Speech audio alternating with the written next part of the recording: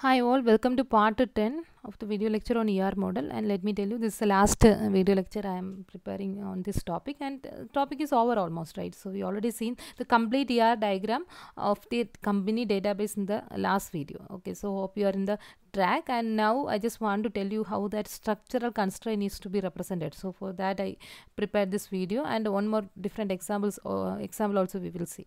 So this is something we discussed in the last video. Hope you remember this. I am not going to repeat it. The employee department dependent supervision. I hope you remember all those things, right? Project and also this particular thing. And what about the attributes? Everything I explained. Now just focus on the cardinality ratio of and the participation constraint of this particular relationship. So here in the normal diagram where you are separately representing cardinality ratio and participation constraint, what we saw is, so let's take this example, works for relationship, and here you can see that a particular department, if you are focusing, there will be n employees associated with it. Okay, but that n you are representing here. Okay, so this is how they are drawing in the textbook.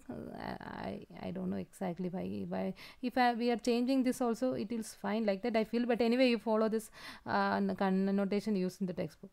And similarly, for an employee, he is working on maximum one department. Here one department can have a hold a maximum n number of employees. So next we are going to explore something called as the min max constraint, where the minimum and the maximum cardinality we simply represent like this, and we write it over this particular line, right, at this side. Instead of this one, we will write something like this, right?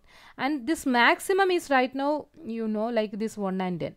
Okay, now particularly minimum I will tell you but so here also we will write that minimum and the maximum. Okay, now if you are focusing on this at this point, minimum I don't know. What about maximum for department? Maximum how many people can participate with a single department instance, something like that.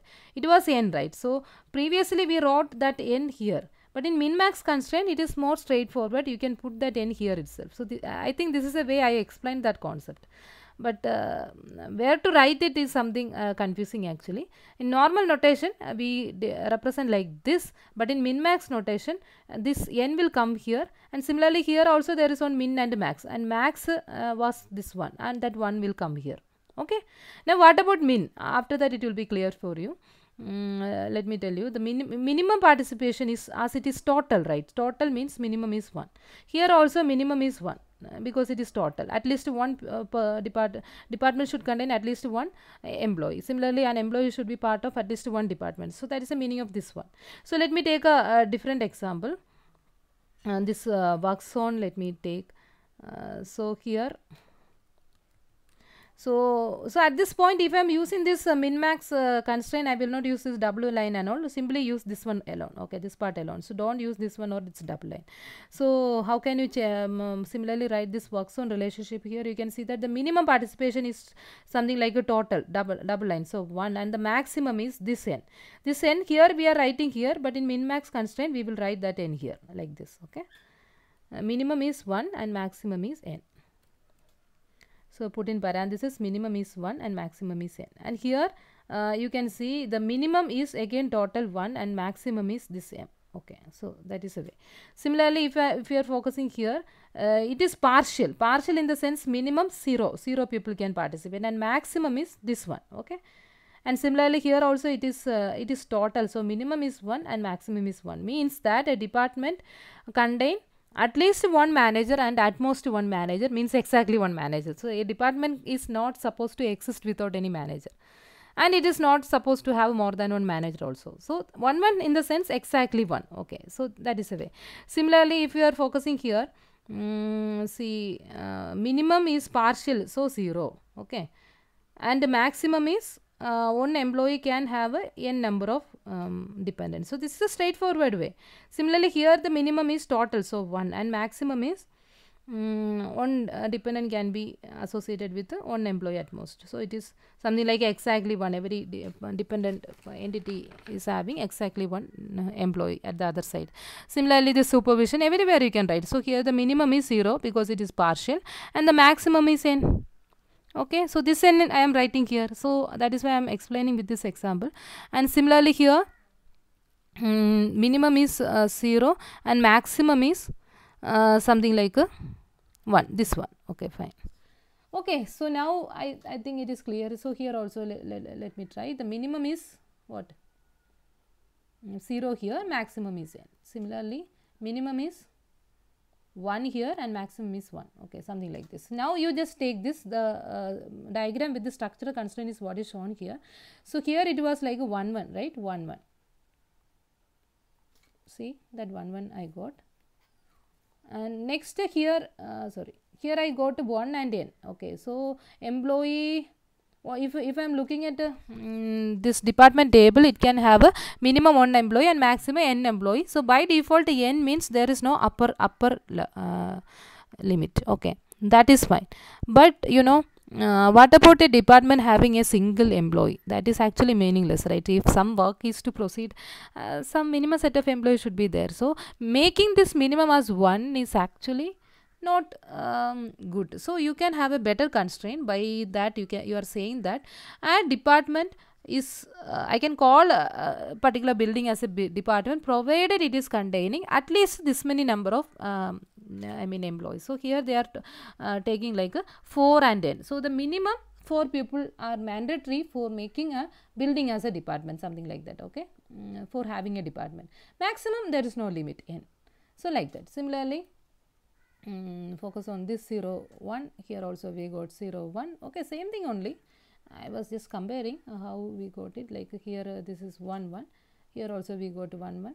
Okay, so same thing only, but at some point some minimum and maximum they might be restricted. No, I think here only. Okay, anyway, you got it right. So I am just removing all this marking, otherwise at some later point you may be confused. Let me remove all those things. Okay, so is it clear how to draw it? From this one try to draw the other one. Okay, so actually this is more straightforward. See, if I am writing like it's more meaningful, right? So what I am saying, so see, at this point there is no total. Okay, but here this total is still there. Maybe they are using it as a special notation, like a weak entity should be related to identifying relation through double line, something like that. But you can make it single line also, no problem. I don't know. Anyway, in all other side they removed that double line because that minimum and maximum we are telling. I think here also you can remove, no problem. Anyway, this I taken from the textbook only, and I don't feel like why that double line. It's because that double line meaning I captured with this one, right? Then again double line, it's meaningless according to me, so I removed it. Okay, I don't know exactly there is any specific reason for that. Anyway, it is a way of expressing the conceptual design, right? So you can slightly modify it, no problem.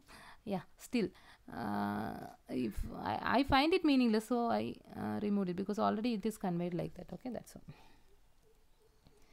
Yeah, that about it. So the all double lines are removed, but that double line, the meaning I am representing with 1 or 0. So wherever I am getting a 1 means it is total participation, minimum as 0 means partial participation, and minimum you can make a number like 4 also. That is what we are trying. And maximum as n means any number.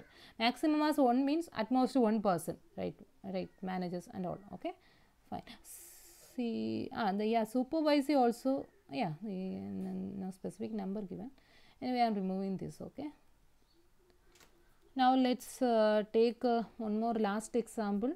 I just randomly taken from the textbook, like ER diagram for a university database schema. Okay, so far we discussed something called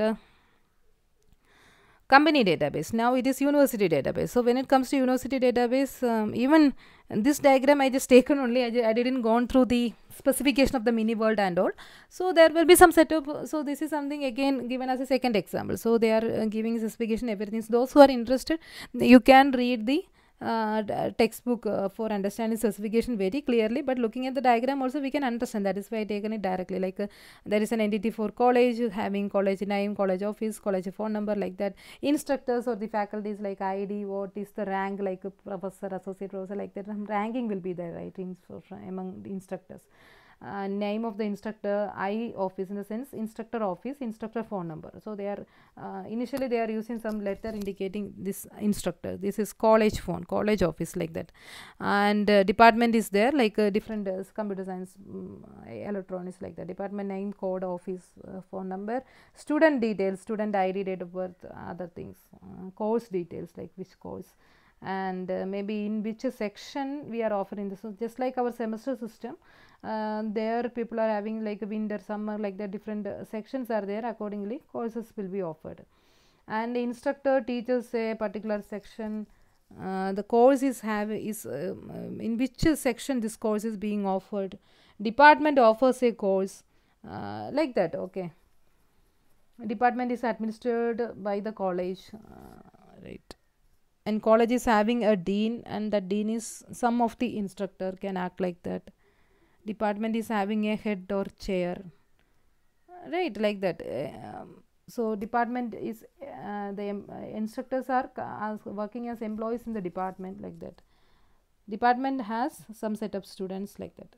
Okay, now you can think about these constraint, like why it is 0, why is 1, why it is partial, why it is total, what about the maximum constraint, everything you can think about it. So here somewhere some minimum as for 5 is given, like that. Maximum also you can restrict, and some of the attributes are there for the relationship also. So like that, a different example. Okay, so to understand it clearly you have to go through the mini world specification. So now what you can do is, I may be giving us some assignment, something, some mini world specification, and you can try to draw this diagram.